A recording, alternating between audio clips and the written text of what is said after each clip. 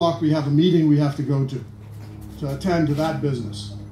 So we have to leave, unfortunately, but don't leave without hearing from the leader of the Progressive Liberal Party, and dare I say it, the next Prime Minister,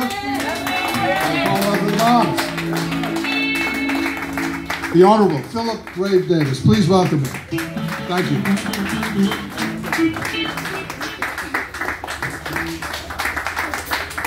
Please be seated.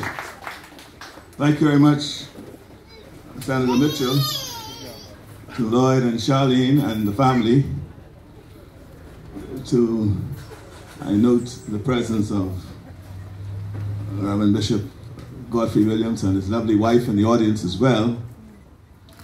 I also note the presence of the former Senator Norris Carroll, who is also in the audience somewhere. Good to see you, Norris, Senator Norris. And to all of us here present on this grand and auspicious occasion. You heard what the chairman had to say about what we have to do. I also, acknowledge the presence of the Minister and Member of Parliament for Central Grand Bahama, I am Lewis. Good to see you as well. And I noticed you clapped when Senator said next Prime Minister. I don't know what that meant. I don't know whether it was a sign of endorsement or whether you just wanted to wish me good luck or whether you're just saying goodbye, but whatever it is. Please. Hurry up, get in.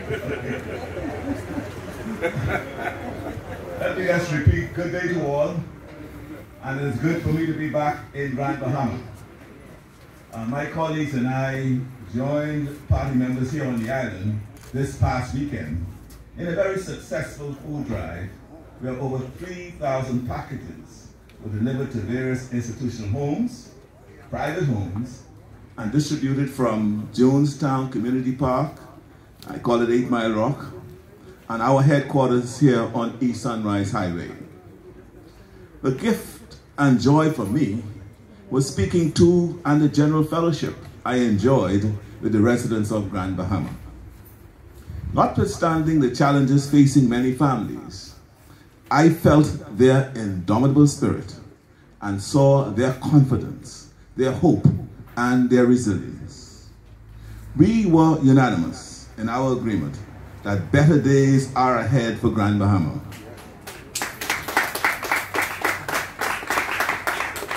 Yes, weeping endureth for a while, but joy cometh in the morning. All right. We are all called on to have that faith. As I spoke to them, I reflected on my travels around the island and the relatively slow pace of the post-Dorian recovery and reconstruction efforts. I was also reminded of a recent commentary on the impact and the general management of Dorian that appeared in one of the daily newspapers called Perspective. I'm paraphrasing the author, who wrote that it is difficult, if not impossible, to dial back the perception that the government is uncaring in its general handling of Dorian. I quote. The article was populated with many damaged and dilapidated buildings. In the midst of a situation that many would easily describe as hopeless, where despair can easily set in, the Reverend Lloyd Rowe, with his wife on his side, he, a local contractor, has stepped forward and demonstrated great hope, resilience, and confidence in the people of Grand Bahama by investing in its future while significantly contributing to this island's post-hurricane recovery and reconstruction efforts. I applaud you, Mr. Rowe.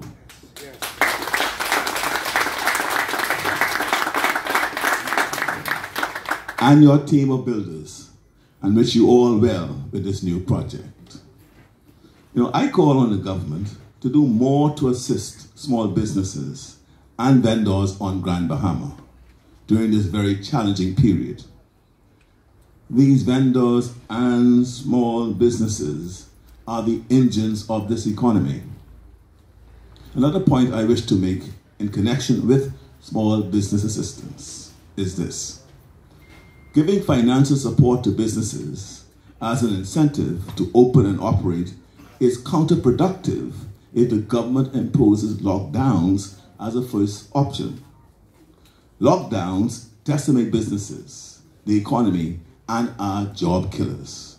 Not to mention, it will undermine the government's economic recovery plan.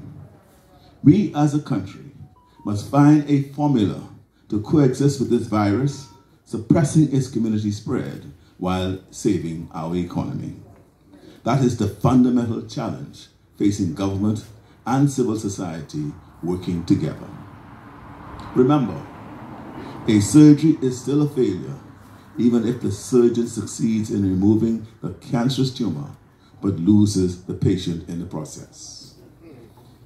The major concern facing many Bahamians as I move around the island, and indeed the country, is the economy and the future prospects for the creation of sustainable jobs.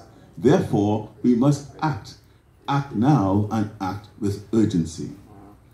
I note that the tourism minister recently told the media that government is close to making a decision on the opening of the Grand Locaine Hotel. The government must reveal a workable strategic business plan if the country is to restore investor confidence, both domestic and foreign. These critical components include a reputable hotel operator, a reputable casino operator, the revitalization of the Locaine marketplace, securing adequate airlift, and a new international airport. The government's inaction in these critical areas has not bolstered investor and public confidence. So, it is incumbent upon the business community here to be vocal and vigilant as we work together to restore the infrastructure and the beleaguered economy of Grand Bahama.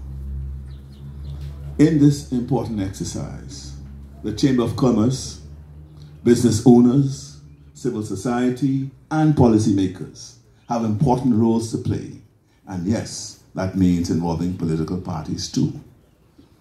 I have an open door policy, and I am willing to meet, strategize, and draw greater public attention to the concerns of the local business community. Again, I congratulate you, Reverend Lloyd Roll, Charlene, on the official opening of Brick House Plaza. It is my sincere hope that other entrepreneurs will follow your lead as we attempt to build Grand Bahama's future together, because together we will be stronger. I thank you for your kind invitation. Good day, and may God continue to bless Grand Bahama.